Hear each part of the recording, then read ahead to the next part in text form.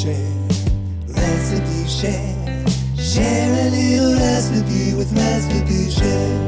Recipe Share, Recipe Share. Share a little recipe with Recipe Share. Thank you for joining us for this episode of Recipe Share, a program on AADL TV where we take a few minutes to talk about recipes from a featured category. Today's category is a dish to pass. I'm Beth, and as usual, I'm joined by Katie and Elizabeth. So, Katie, tell us what you made.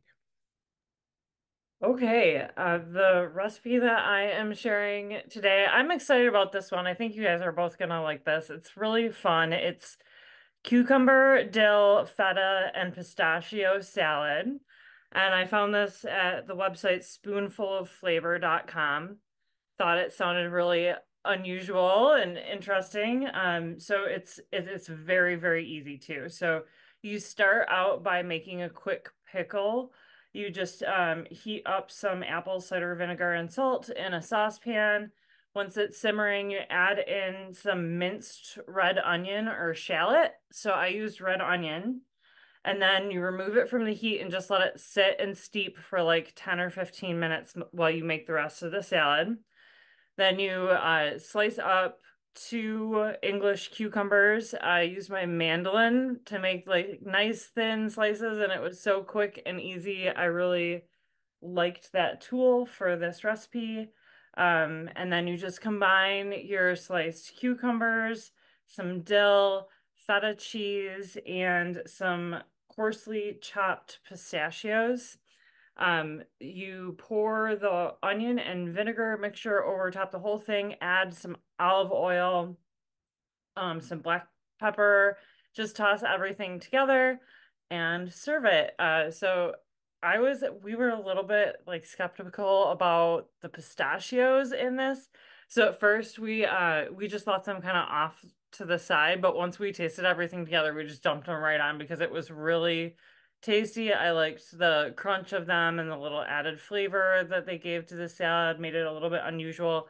I did have this recipe the first time I made it because I just made it for my husband and I, but we liked it so much that like a couple days later I just made like the whole batch and we ate that. I haven't actually made this as a dish to pass. I've only made it for us, but I think this is going to be awesome in the summertime for an unusual barbecue dish, and I definitely plan on doing that. So I really like this one. You guys should try it. It's a good one. Yeah, I definitely want to try that. It sounds super just kind of refreshing too, just like a light side dish that would be awesome in the summer with, all the other, like if I'm grilling meat and I need something on the side, that sounds great. Yeah, I could probably throw that together with what I have, but I don't have fresh dill, but I think it could still be okay, right? With Yeah, dried I mean, dill? it's definitely gonna be better with some sort of herb, but you could definitely do it without, and I think it would be tasty. And yeah, you can improvise and add other things too, I Sure. think. Even parsley would be good. I I think bet. parsley would be good. Yeah, for sure. Okay, Nice. Elizabeth, tell us about your dish to pass.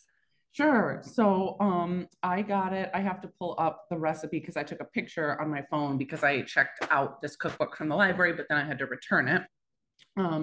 So this cookbook is called Noon, Noon, and it's by a German woman, and it's recipes for like lunch, basically. It's all kind of like quick, fairly simple recipes that one could presumably make for like the midday meal. But I don't know if I agree with that. Some of the stuff wasn't sure if I would make for lunch, but maybe they do things differently in Germany, whatever. So my husband's family, we go up north all the time in the summer, and they're often grilling or barbecuing or whatever. And there's always coleslaw, but like for me, coleslaw in the summer, it just kind of doesn't appeal to me. I think the like dairy and the heat kind of just like don't work in my mind, and I'm always kind of like grossed out by it. And so I wanted to make a kind of different take on a slaw that could be used to could be brought to a barbecue. So I found this in this cookbook, and it's as I said, it's German. So it's called kraut salat with dates and bacon. And this is super easy. Basically, you take a green cabbage and shred it up. I just used half because it's like so much cabbage. And you're supposed to put it in a bowl and you just sprinkle a little bit of salt and then kind of massage it to soften it a little bit. And then you chop up some bacon into small pieces and cook it in a pan, just like you normally would. So it's nice and crispy. And then you basically deglaze the bacon pan with a little bit of white balsamic vinegar. I haven't worked with that before, but it was super easy to find at the store. I usually just, if I buy balsamic, it's usually the normal kind, but it was super easy to find. And you kind of scrape it all up and pour the bacon bits and the vinegar and everything over the cabbage. And then you chop up a couple dates into thin strips and add those in. And you drizzle a bit of olive oil and then just a little bit of salt and pepper. And it sounds really simple, but the flavors really came together well. The dates and the bacon worked together. And it was really yummy and just kind of a cool take on a slaw, and I really liked it. And everything was really easy to find. I did buy like nice medjool dates, and they were good. And I enjoyed it. And I'm excited to share this with family this summer because I think it'll be a nice take. And what's not to like? Bacon, dates, yum. So yeah, that was my dish to pass. Nice.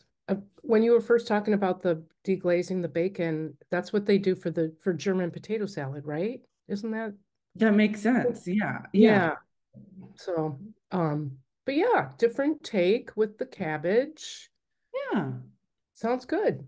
Yeah, it sounds great. Yeah. I eat that with brats. It sounds like it's got some like salty, sweet, all sorts of different flavors in there. And yeah, that sounds great. Yeah. It was a good find. Yeah, the dates threw me for a second, but then I do love bacon wrapped dates, so I'm sure it will work out. Yeah, it was kind of interesting when I first read the recipe, I was like, huh? And then I was like, oh no, this all does actually make sense. Yeah. Yeah, it was good. All right, Beth, what's your dish to pass? All right, my friends. So I'd gotten this book out before by Questlove, Mixtape Potluck. I made something that didn't turn out because I overcooked it.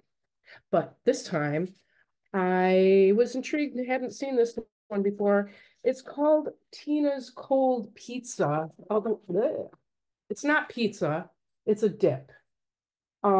It's by Jerobi White, who was in the Tribe Called Quest for their first album, and he became a chef, I guess. So the premise of this book is like Questlove has created like the ideal potluck party, and he's gotten recipes from a bunch of his friends, like anyway, lots of Martha Stewart, I mean, all sorts of folks. And then he associates a song that he thinks would make a good mixtape that's indicative either of the person or the dish. All right, so enough about that. This is easy to transport. It's basically, okay, like you start with a softened cream cheese, because I love it. Spread it on a platter or plate. It calls for adding 3/4 of a cup of Heinz chili sauce, which in my past, that is definitely something I would use, but with another recipe that I'll someday share. But it's got high fructose corn syrup, and so Kurt just made some for me. It took him 5 minutes, and I'll share that recipe. It was really good, and I'll do that again. And then you put the chili sauce on the cream cheese like you would a pizza, just in the center part, It calls for half an onion diced. I had scallions, so I used that. Calls for green pepper. I do not like that. I used a small, just a chunk of jalapeno. Called for half a cup of sliced black olives. I used green ones. This is where, okay, then it calls for a pound of frozen and thawed cooked shrimp chopped. I ended up using, I just got small like salad shrimp. I was looking for a can, but I couldn't find it. And chop that up and a cup of cooked lump crab meat. Okay, this also says don't skimp on the crab. I had a can of crab, just a basic can. So I used that.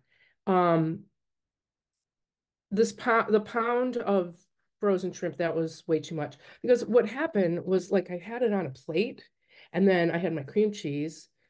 I mean, cream cheese and then the red stuff. But because I left that gap and it didn't like it was mounding. It was kind of like a layered seafood dip, which was fine too. And then so the crab, 1.5 cups of grated mozzarella. I think I used Monterey Jack. And then you chill it for 30 minutes to 3 hours. And then when you take it out, you sprinkle it with a packet of taco seasoning, and which really I just use, which is like, it's an ounce. I think I just used a couple tablespoons full. And I have a picture. I'll show you. And you serve it with a hearty cracker or chip. We used pita chips. And I didn't take this to pass, but we had it for a kind of appetizer with a meal. And it was good. I mean, you had me at cream cheese most times. It was, the seafood part, I mean, you could even do without it, but if you really want to make it super fancy, you can add like a good, like $35 can, but I don't know. It was good. Kurt liked it. We liked it as leftovers. I might make it again, but I also have a favorite other kind of dip, like I said, that I would probably make instead. So that's my Tina's Cold Pizza. I like how you used the recipe, but you also used a lot of like substitutions and what you had on hand and stuff. That's really nice, like how versatile it is, and you could really like almost go anywhere as long as you got that base of cream cheese at the bottom. Yeah. Yeah, and the chili sauce. So the Sure. chili sauce recipe I'm sharing, it says you can add a little horseradish to it for a kick, and that's what we did for this, and it worked. It was really good. So yeah, it was a good little dish to pass. It surprised me where you went with it. I guess I wasn't expecting the seafood twist, Yeah. So that's kind of cool. That was on, yeah, I didn't make that part. Also, the green olives kind of detracted to me a little bit, but remember, even though this calls for like a quantity of ingredients, it was really just barely, like I could barely put, enough onions on it. And yeah, it was good. It was good. I nibbled on it for lunch one day. So yeah, that's that. And if we have no other comments about that, you think you'll make it someday? I think I would try it. I am very unfamiliar with crab. I don't cook with crab. I wouldn't know what's good or not. So I'd have to I mean, you said you just had a can.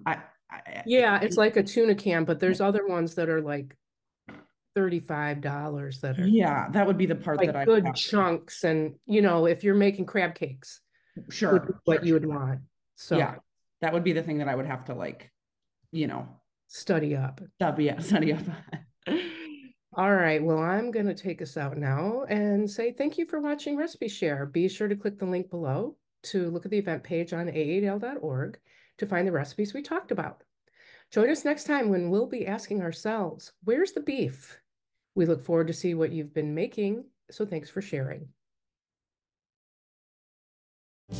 Recipe Share, Recipe Share, share a little recipe with Recipe Share.